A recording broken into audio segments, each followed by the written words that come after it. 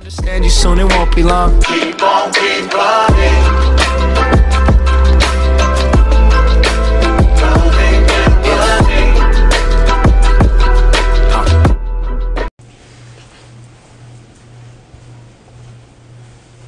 Today, we're making Venison Wellington. You heard what we're making. Let's get off this crappy background noise. Let's just use the Rode mic today. So, anyway, y'all might be wondering what Wellington is. Well, I was recently scrolling for YouTube, and you know what came in my recommended was Gordon Ramsay's signature dish, beef Wellington. And I was like, oh man, this looks good. So I kept making it, and it came out pretty well. And then this one, I was like, I'm flying up to my uncle to go deer hunting, and he's killed us a little spike the other day. What if we took some of that meat and made it up? But we didn't take that meat. We took a deer from last year. We cut off a little piece of its ham, its leg, and we decided, I'm going to make Wellington with this while he worked all day. So, Wellington is basically what Americans should love. It is an American dish, in my opinion.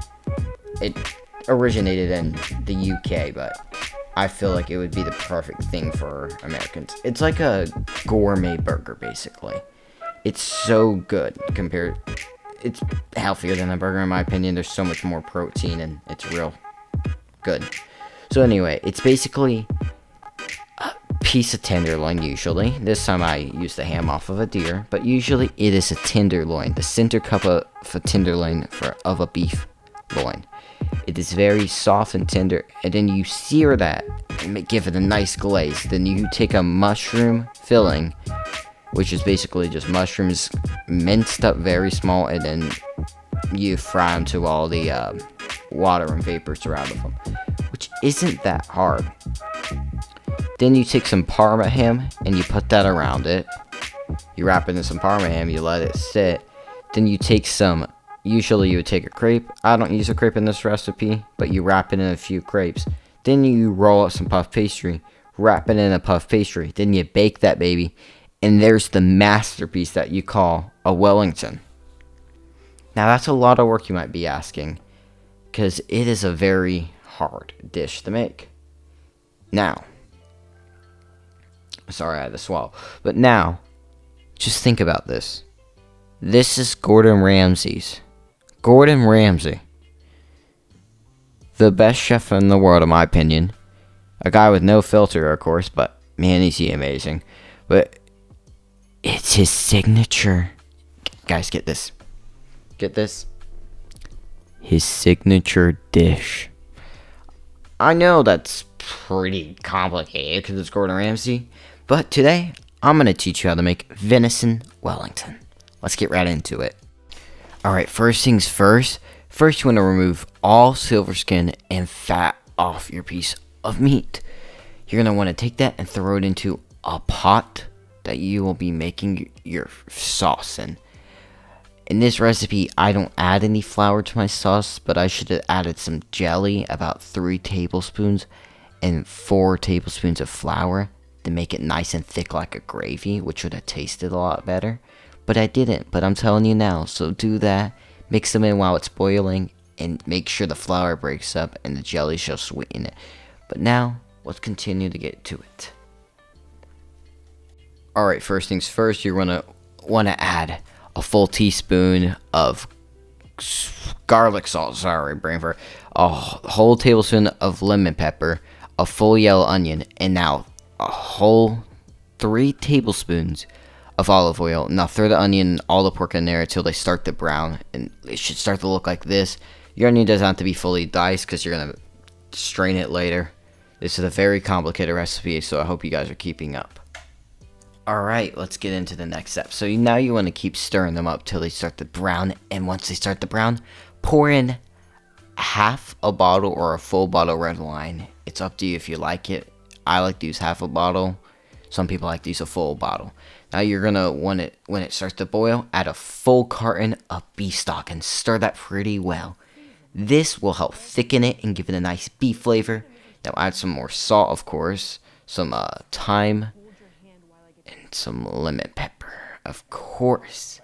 Now this should start to steam, and you just want to let this simmer. Now here's where I tried to remove some of the onion and all the crap that was at the bottom and some of the foam that kept stirring up and just putting it in a bowl. But you can skip the step by pouring this through a strainer, and under the strainer should be a bowl or something to catch all of it. Go ahead. Then you want to mush those onions to get all of the flavor through, but you don't want chunks of onions anymore. And then you do want chunks of onions, but later you want to throw them back into a pan and throw them back in here, like I just did. Now that's into your sauce. You can do whatever you want with this. I put it in the side, and once I reheat it, I threw a stick of butter into it to make it more creamy and thick. But I should have just threw a few tablespoons of flour to make it thick enough. Like, I've been repeating myself, I feel like. But I've done this recipe more after this video. So let's get into the mushroom filling. Alright, first you want to take 1 carton of white mushrooms and 1 carton of bella mushrooms.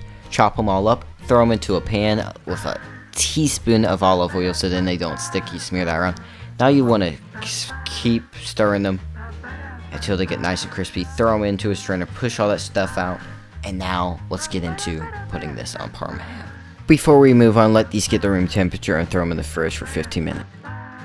Alright, first you want to lay down a few slices of Parma ham, throw the mushroom filling on top of it, lay it out evenly, then put the mushroom, put some more Parma ham on top of it, and then try to wrap it. Mine was oddly shaped, so just getting it to stick to it was the plan, since I can't use this shape.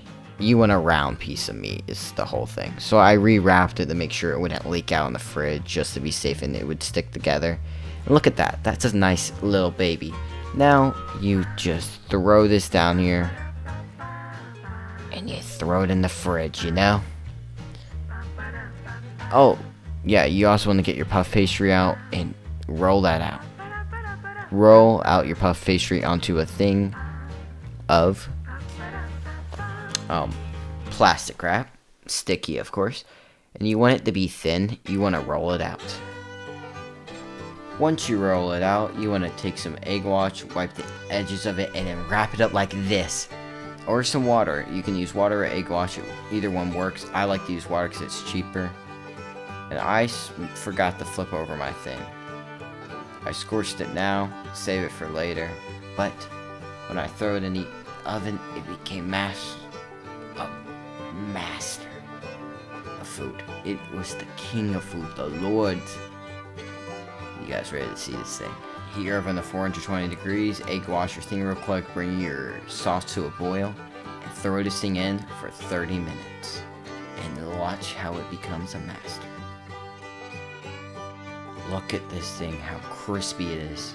You know what else is very crispy? A B-roll.